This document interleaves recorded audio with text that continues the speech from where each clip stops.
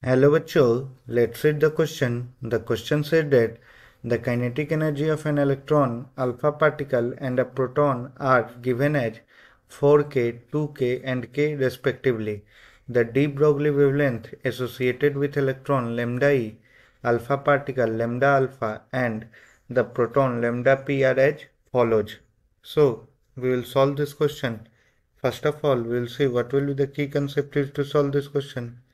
The key concept that will be used to solve this question will be, we have de Broglie wavelength lambda is equal to h by p, where h is the Planck's constant and p is the momentum.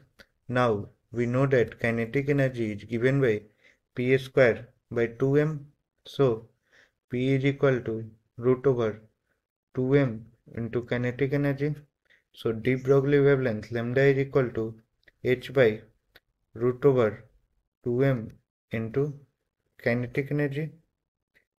Now we will compare the mass, charge and kinetic energy of the three particles.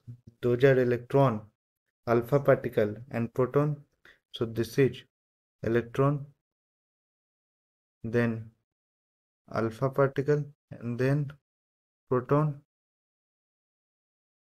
Now first, if we compare the mass, then if mass of a proton is m, then mass of the alpha particle is 4m and mass of electron, relative mass of electron with proton is m by 1840. Now charge, if charge on a proton is E, then charge on an alpha particle is 2e and charge on an electron is also E. Now the third thing is kinetic energy. So we have been given kinetic energy of electron is 4k, that of an alpha particle is 2k and proton is k.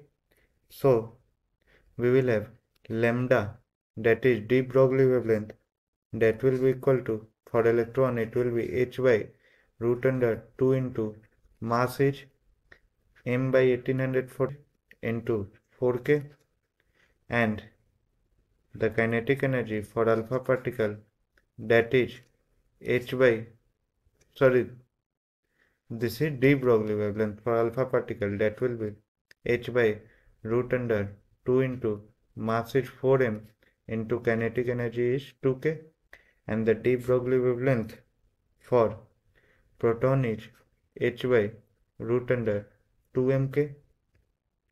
So from here we can see that the de Broglie wavelength of electron is greater than de Broglie wavelength of proton, and de Broglie wavelength of alpha particle is the least. So we have de Broglie wavelength of electron is greater than de Broglie wavelength of proton is greater than de Broglie wavelength of alpha particle. So the correct option will be option C. Hope you all understood it well. Best of luck.